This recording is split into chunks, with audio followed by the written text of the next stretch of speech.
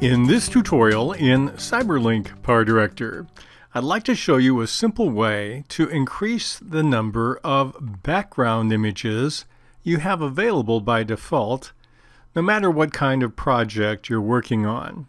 Let's assume we're going to take the video of this spokesman and we want to project him in front of a background. Well, as we show in other tutorials, the easy way to do that with a green screen video like this clip is to take it and drag it on a higher numbered track. And then the second thing you do is you double click on it to get into your pip designer. Go to your Chroma Key tool and turn it on by clicking next to the word Chroma Key. Click on the eyedropper and select the color you want to make transparent. In this case, it's our green, and instantly it's transparent. We can change the color range a little bit and modify as much as we want. I'm going to settle with what I have so far and click on OK. And now if I put anything on the screen behind my subject on track number 1, now he is, let's stretch it out. Now he is standing and smiling and pretending to be in front of this still image of a river. It's very easy to take any image you want and put it on the higher track. But what if you're in a situation, maybe for a client or someone else, where you have a common image you'd like to use? Well, that's why we have another option in our media room. If I click on the down arrow to the right of media content, I have one that says background images. And if I click here, I have some images that come default with my copy of PowerDirector. I can just take and drag and drop, and I'll choose overwrite. And now he's standing in front of that particular image. We can do this with as many as we want. We'll overwrite, and now we can change the images as often as we want from the standard selection. But the problem I have is sometimes I would like an image that's not in the default set. And I may use it quite a bit, or at least for a season. I don't want to drag it in every time or build from an existing project. Can I add to the number of background images? The answer is yes, and it's not that difficult. Let me show you a couple ways to do that. First of all I need to do is move into my background images panel and then right click, and one of the options I have is open file location. So if I click here, it opens now, and I have, if I move this over, the location of my background images. The one to the left is the one that I've added already. All you need to do is take any other image that you have on your computer. I'll open another folder here. And I have a folder. I'm going to change the view so we see the large icons.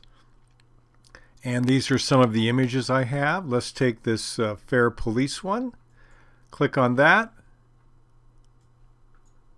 And let's drag and drop it. And I need administrator privileges to copy it. Let's continue. And now this is added to my images available in PowerDirector. I'm going to close these windows. You can actually create a shortcut to here if you want. But the other thing I found out is it doesn't automatically refresh the windows. I don't see it here now. But if I close PowerDirector and open it again, and I'll do that, and you'll see the difference. I've reopened my copy of PowerDirector. I'm going to take out both of these background images on track number 1 and delete them. And then I'll click from the media content, the down arrow. I'll go to background images. And now if I look carefully, I have my fair police image. And we'll stretch it out. We'll assume he's reporting about the security coming on at the fair. And so now we have him in front of that image. And it's in my directory that I can use over and over if I want to repeat it. It's a nice little shortcut that you have. Another nice feature that you have in CyberLink PowerDirector is that you can easily create an image from any frame in your video in PowerDirector. Let's go back to our media content, and I'm going to import a file. I'll take this image of the bridge, and we'll bring that into our media room.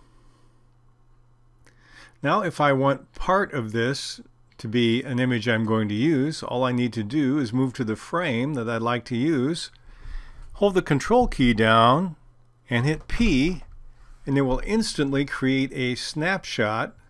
I'm going to rename this and call this bridge, and then I'm going to save it in a different directory where my other files were. Click on Save, and now I can go back into my background content. We're going to remove this particular video. I don't need that anymore, and I can actually remove the image here, and I move to my background images. I can right click, or I can actually create a shortcut if I want this to be very simple. Open the file location. You notice this is for 16 by 9. You have other background subfolders for different proportions depending on the kind of video you're creating. And then again, I can drag and drop. Let me open my other folder. And now I have the image I created, and I can drag and drop it and click on Continue, and it's been added to the file. The next time I load PowerDirector, I'll have that file available in my backgrounds, and I can use it again just like I can the other ones.